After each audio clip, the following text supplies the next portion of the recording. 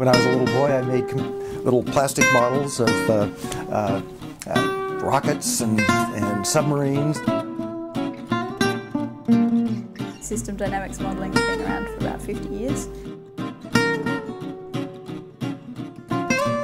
Modelling is a great way to sort of understand complex processes and think about them.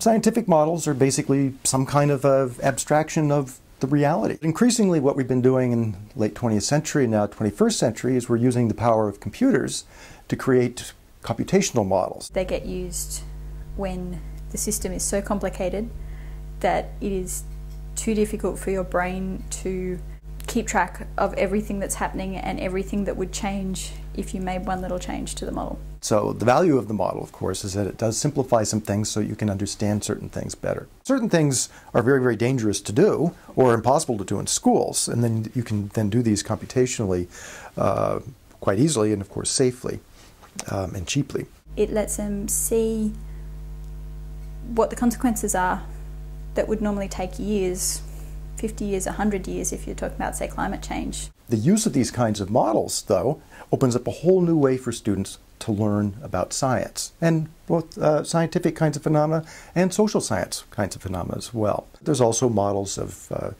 chemistry things in equilibrium. There's quite an interesting model of wolves and sheep. You could adjust the number of sheep that you start with. You could adjust how long the sheep are allowed to live for normally. You could adjust how many wolves are in there, how you would stop the wolves getting in there. You can actually make a whole lot of decisions about the system without having to actually impact on the real system. So in one project, there was these 10-year-olds and they made an owl, a mouse, and sunflowers. And they had the mouse, when it ate something, I guess it ate the sunflower, it would produce turds which would make the sunflowers grow better, but then if the owl came, it would eat the mouse. And this was, and they had to think through a little bit of the science of things and how to model. System dynamics modelling is top-down for a start, so it looks at aggregates. It's looking at a whole system view at the same time, so what you get out of it is an understanding of the structure of the system and how adjusting one little bit affects all the other parts of the system. Something like agent-based modelling is bottom-up. So what you're looking at is all the individuals in a population, how they interact, and how that interaction affects how the whole system works. There's a wonderful model that's part of the NetLogo programming environment. It's been developed at Northwestern University by Rory Walensky's group, is of traffic. And it basically shows little cars that speed up and slow down, and then you can control how many cars are there. Now the cars are the agents, and the rules are you speed up and you slow down. One of the things that's everybody seems to like about some of these models is how sometimes very simple models will produce kind of rich, interesting kind of behavior that is surprising. Imagine you're in a helicopter looking down on traffic that's flowing. That's what you're doing when you're looking at the traffic model. Well, what those clumps do is they actually go backwards. Some people think that the clump's going to go forward, but when you see the model, you'll see how the little clump happens, and it just kind of goes back. The traffic jam has got properties that are completely different than what the agents have.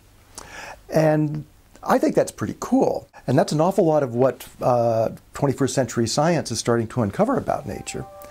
And it really shows us that you can't just break things down into little pieces and know what happens. You have to be looking at the entire system at different levels.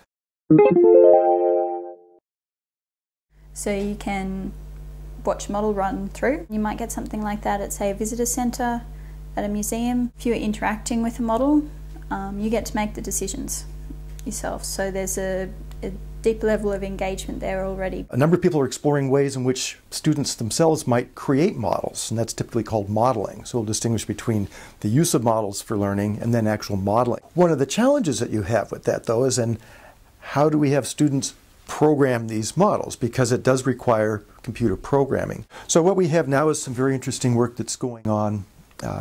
Ken Kahn in particular, who's at Oxford, has been working on a way to make a kind of a graphical interface so you could manipulate certain things the way you want the model to behave, and then it will kind of make the background computer code. So it essentially allows you to create a model without having to program it.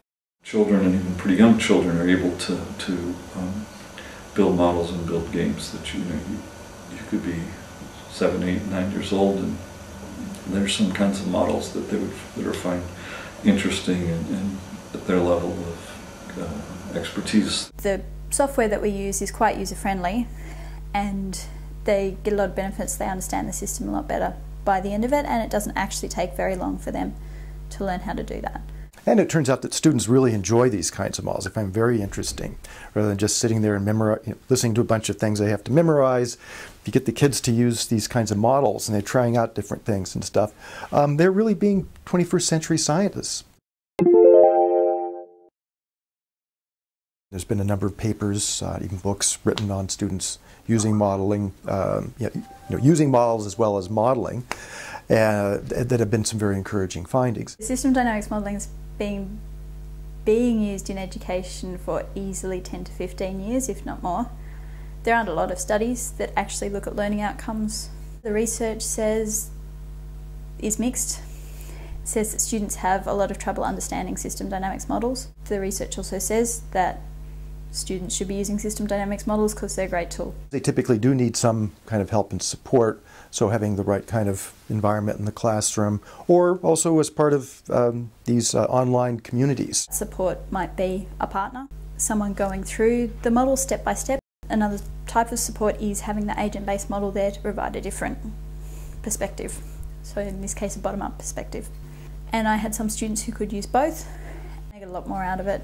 They enjoyed using it. They were engaged for the whole time. It's not very hard to turn a simulation, a computer model, into a game.